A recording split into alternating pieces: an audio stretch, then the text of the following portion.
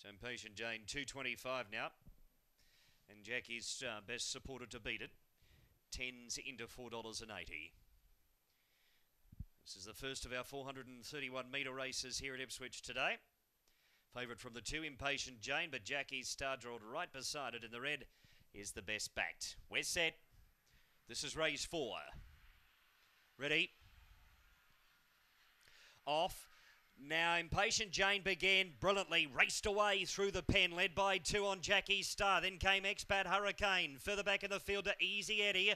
There, followed by Leading Diva. Hellacious a mile off them with Galway Diva. And Wilma's Shadow is back to be last of all, but Impatient Jane is really travelling around the home turn, putting up a margin 3 lengths over Jackie's Star.